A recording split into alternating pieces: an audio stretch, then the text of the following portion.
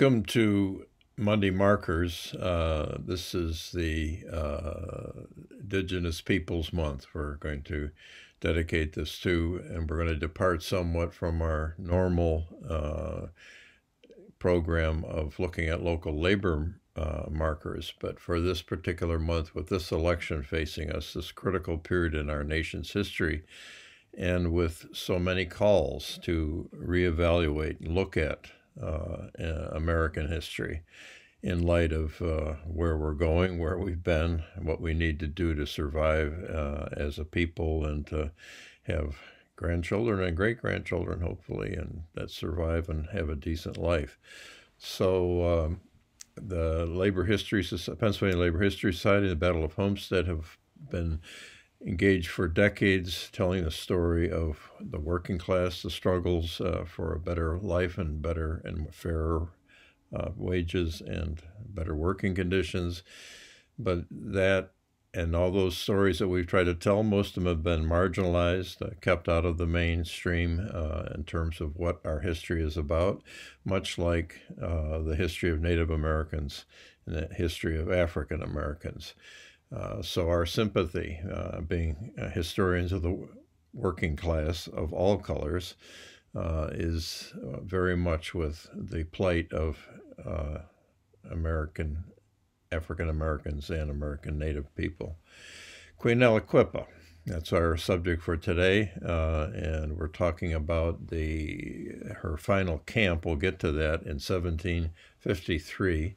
In McKeesport, in Highland Grove Park, where the state historical marker was placed about 17 years ago, a good while ago. She was the Seneca clan mother, recognized as an extremely important and experienced leader at the forks of the Ohio when the Europeans arrived here. She was not a young woman. She was already in her 50s at least, and she was extremely respected. She was the sovereign here and expected that people would recognize that. Her father was quite influential and close to William Penn. She probably was at William Penn's leave-taking from Pennsylvania. She had a deep sense of history.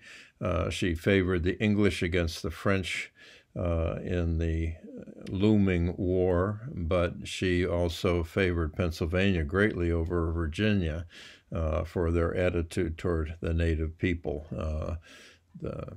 So at any rate, a envoy of Pennsylvania, Conrad Weiser, came to the forks of the Ohio in 1748 to secure a peace treaty and to meet with local native indigenous peoples leaders. He wrote about Aliquippa. We dined in a Seneca town, this was McKee's Rocks, the bottoms, where an old Seneca woman reigns with great authority. We dined at her house, and they used us very well. Aliquippa asked Weiser to provide her a cask of powder and some small shot to enable her to send out the Indian boys to kill turkey and other fowls for her, whilst the men were gone to war against the French, so that her people may not starve.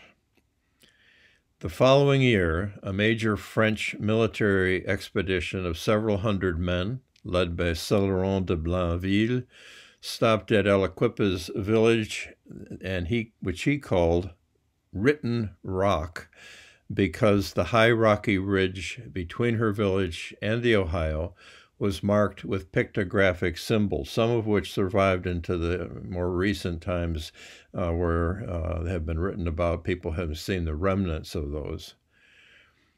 The Iroquois, Céloron wrote about this. He said, "The Iroquois inhabit this place, and it is an old woman of this nation who governs it. She regards herself as sovereign. She is entirely devoted to the English." 3 years later, a delegation of commissioners from Virginia stopped and were fed by Queen Aliquippa. The British and French competition for the control of the Ohio River Valley was heating up, An English trading post further down the Ohio was overrun by French allied natives, led by a notorious half-breed, half-white, half-native, indigenous.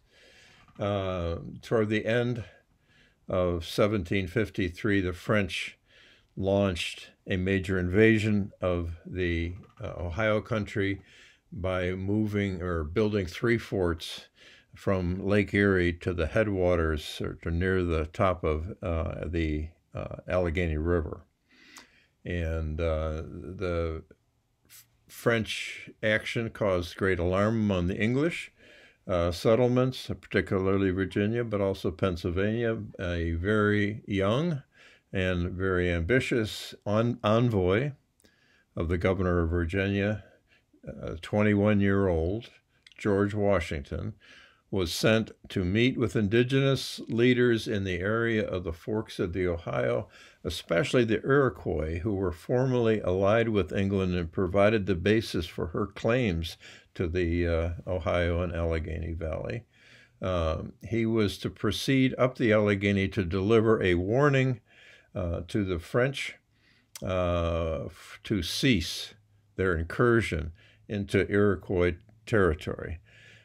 He was accompanied by Tanaquarison and the young Gayasuta, both important Seneca leaders who were concerned about the French turning the flank of the Seneca nation by cutting into the Allegheny and cutting off their access to their western hunting lands in the Ohio Valley region. So the Seneca Iroquois were closely allied with the British point of view. Because of the looming conflict, Queen Aliquippa moved her village from McKee's Rocks on the Ohio to the high plateau above the Monongahela at the confluence of the Youghiogheny River with the Mon in McKeesport. So when Washington returned from his mission to the French and fell in the river in the Allegheny, got fished out and was freezing at the end of 1753, he went to John Fraser, the trapper, in Braddock's cabin, and there was given shelter and was told by John Fraser that Queen Aliquippa, who was the sovereign here, was annoyed at him for bypassing her and going to Logstown and into the French without talking to her first. So he suggested that since she had moved nearby to McKeesport, that he should go and visit her, which he did. He wrote famously about her that he gave her a present of a coat and a bottle of rum, the latter of which she was thought the much better present of the two, which one might understand in the winter of Pennsylvania. In Queen Aliquippa, we see someone who had the power, the matrilineal, matriarchal, the very important and powerful position of women in Native societies in general, and the Iroquois in particular. She had great experience, having lived on the East Coast and been in the circles. Her father was influential with William Penn. So she was a true diplomat and a sophisticated person who understood political power and saw the dangers coming upon her. So she represents the mother, and in George Washington, of course, we have the patriarchal father of the nation, the country, who was a plantation, ran a plantation, was a slave owner, and a land speculator.